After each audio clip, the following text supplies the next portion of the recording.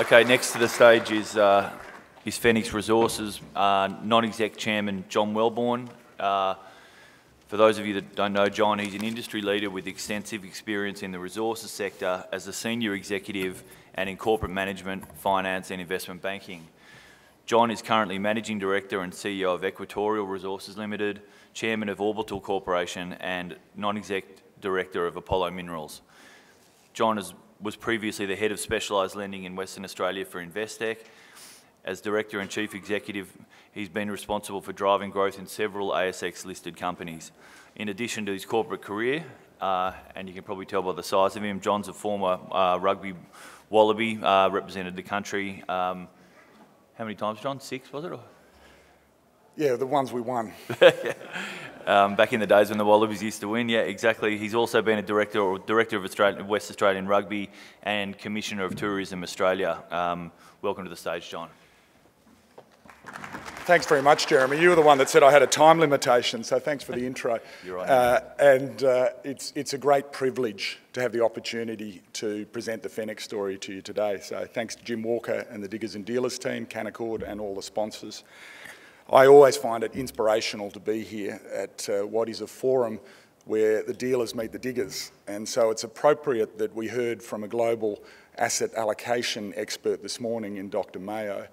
And those that were keen enough to get up early and come along would have heard many important industry messages. The two that I took away actually were Dr. Mayo's insistence that it's a time in the industry for sobriety and good actors. So bear that in mind tonight at the Palace Hotel and the Exchange. The other one was, in looking forward, she said two things very clearly that are very relevant to Fenix. She said China is not going anywhere in the next 10 years. And the one aspect, if you're a dealer, that she was quite insistent on is don't bet against China. We've seen the iron ore market over the last 10 years be driven by the Chinese economy. Dr. Mayo mentioned that India is going to overtake China in a population sense. And I'm here to talk specifically about Fenix, but I think the iron ore market, if you follow that through, is an area that's going to maintain huge importance, and that's very exciting from a Fenix perspective. We are a high-grade, high-margin Australian iron ore producer, and I'm delighted to get into the story. This presentation, along with a lot of information, including our recent quarterly, is on our website. You can study that at your pleasure. I only have allocated 15 minutes, so I'll hit the high points, but we're here, we've got a booth, and we're very keen for people to follow up with questions and more detail over the next couple of days. In summary, we've got one of the highest grade iron ore deposits, certainly in Australia and possibly the world. The resource started out at just around 10 million tonnes at a grade above 64% with no significant impurities. It's a fantastic ore body. We're one of the success stories. It's great to follow Mark Clark from Capricorn.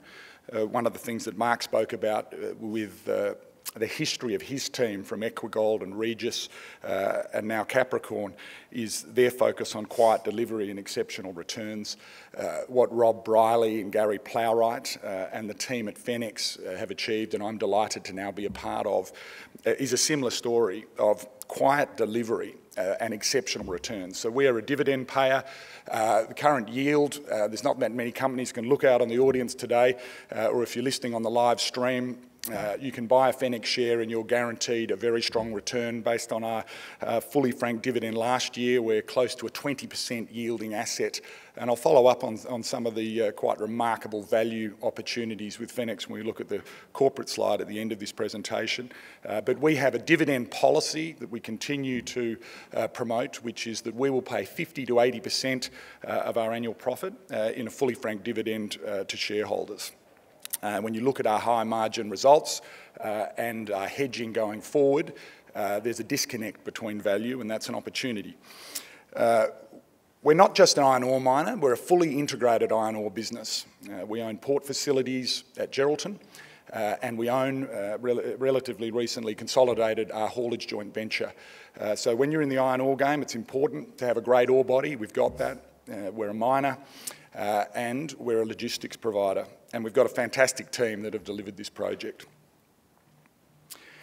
A theme in the conference is obviously ESG. I wanted to cover this up front, and another key aspect of this morning's keynote was the importance of ESG being structural rather than window shop. Intrinsic in the structural integrity of Fenix and a key part of our strength is our focus on ESG, particularly our relationship with the traditional owners. So I thought Lyndon Brownlee did a fantastic job on behalf of the Wongatha people here in the Kalgoorlie-Boulder region in welcoming to country. And I'll add to that my acknowledgement of the Wodjiri Yamaji people, of the traditional owners of the ground where Fenix is currently mining. I'm very proud to say that in the direct employment of Fenix, we have 40% Indigenous. I think that's a stat that many miners would struggle to reach. And across our entire workforce, including all our contractors, that number is 10% and a number that we continue to focus on. That's a structural legacy that's important, as is our management of what is a very sensitive area of the world. We mine, the ore body that we have is wedged between two sites of significant importance, and we manage those sites, but also the detailed work we've done from an archaeological and anthropological perspective is actually adding value to the cultural importance of those, not just preserving them. And you'll understand in the iron ore business how remarkable that is. We're a small-scale start-up business, and intrinsic in our success has been a very close relationship with the traditional owners, championed by Rob Briley, the founding managing director of the company.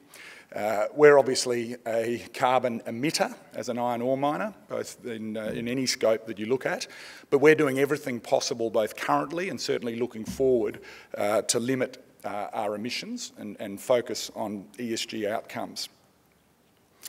Here's our jurisdiction. So in the bottom right of the map you're looking at, you can see if you're here in Kalgoorlie-Boulder, we're in the Kalgoorlie region, and you can see where Iron Ridge is located. It's 500 kilometres from the port of Geraldton, north of Kew, west of Meekatharra. It's a great area to mine. But let me take you there with this video. You're about to see the ore body. There it is. You can see the high-grade ore running down the centre there. This is a fantastic best practice mine. Macca are our mining contractor. It's a very simple operation. 1 digger, 3 trucks, and they're mining at a very efficient rate, almost exactly under the guidelines of our original feasibility study. Macca also run the crushing and screening plant you can see there. Produces 2 beautiful high-grade products, lump and fines. Here's our loading station at Iron Ridge. That's a triple combination of Fenix new haul truck. We're actually now almost exclusively running a quad combination we designed of 140 tonnes. Here's our company-owned facilities. This is the only side dumping deloader in Geraldton. We own our own shed and we use the loading facilities of the Midwest Ports Authority in Geraldton.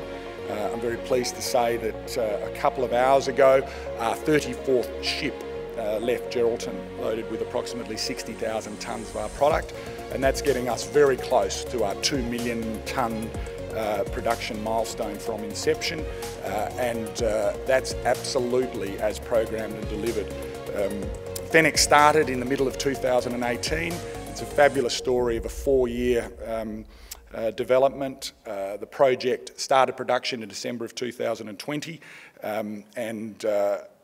so during COVID, and delivered the project absolutely on schedule and on time, and we continue now to run at a run rate of 1.3 million tonnes per annum at a very high margin. So here's Iron Ridge looking down the ore body. Again, you can see the grade in that ore body in the pit. In the distance there is Little Wilgamia, an ancient ochre mine area. So mining has been an intrinsic part of the Iron Ridge area for tens of thousands of years, and we're very much proud to be honouring the Indigenous mining activities with our operation of the Iron Ridge mine.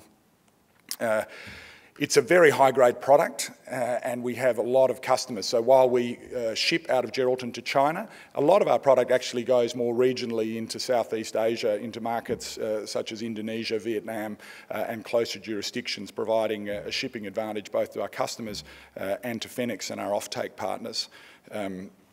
Here's the crushing and screening plant, very simple operation. Macca handle all of that at site, and and Fenix Newhaul do our haulage. We've generated a lot of cash with the strength in the iron ore price, and we've also managed the iron ore price with a unique hedging model. So Fenix had the foresight to lock in 50,000 tonnes a month at 230 Australian dollars a tonne, and that hedging model runs out to September of this year, and we more recently locked in a further 35,000 tonnes a month at $180 out to June 2023.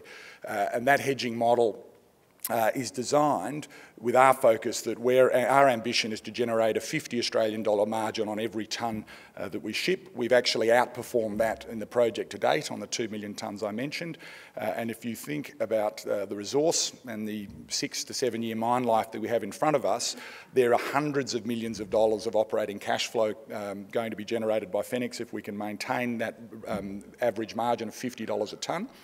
And that's a lot of dividends as well as growth opportunities to fund for Fenix shareholders and our company. It's a very exciting time. I mentioned the company is a fully integrated miner. So not only do we operate the mine, we also operate now 100% ownership of a haulage joint venture. We have our own storage facilities and loading facilities at the port. They're listed here on this presentation at a replacement cost of $20 million. I think that's very modest. More importantly, they're actually priceless because we believe that the existing port of Geraldton has expansion opportunities. This is not an Oakajee story. We're a principal player in the existing port. We're a bulk commodity miner, and we have total control over our infrastructure pathway.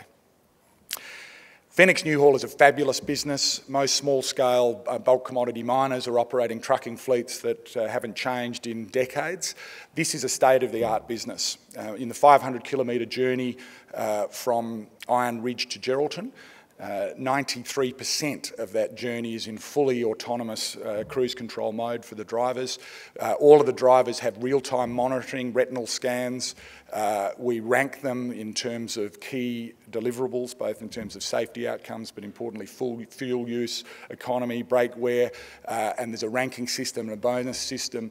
It is a state-of-the-art business, and I think it's going to be hugely beneficial in our ability to maintain cost control, but also flexibility in our business, both scaling up and down, taking advantage of the volatility in the iron ore price, as well as future growth opportunities. We're currently very efficiently mining 500 kilometres from Geraldton.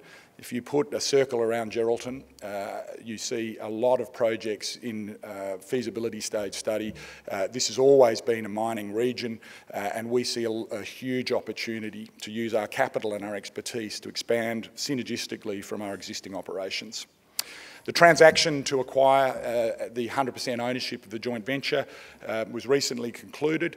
It is immediately value accretive to Fenix shareholders, both in terms of dividends and cash flow. And that's very important. We've acquired this business in a way that will immediately add more value to our business. And that's not valuing the opportunity, the flexibility benefits it provides, as well as the significant growth opportunities.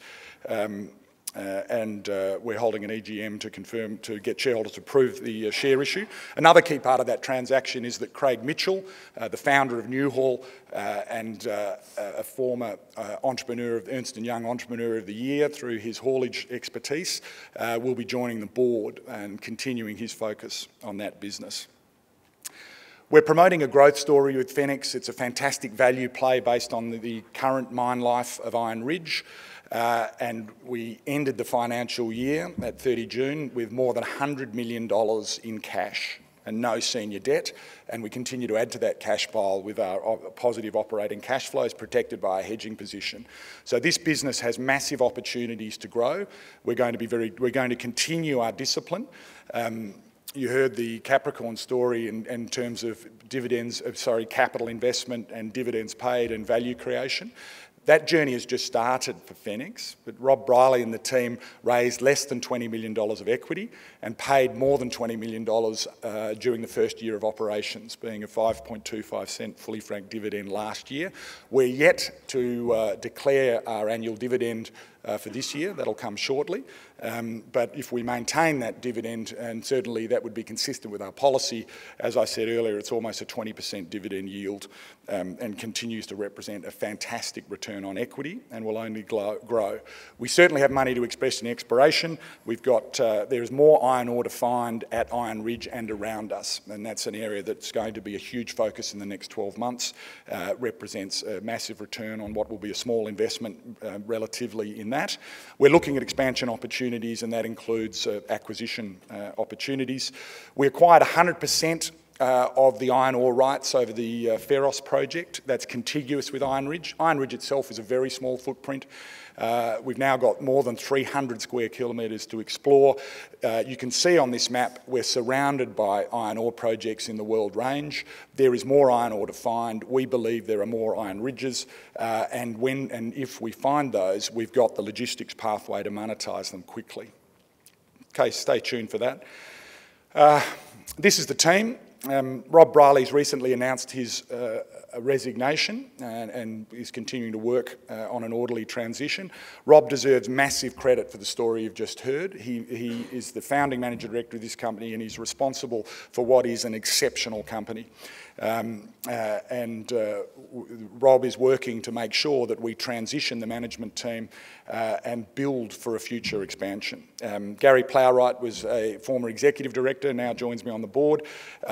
Rob, Gary and Craig, who's about to join the board, and myself are all significant shareholders. Between the four of us, we own more than 12% of the company.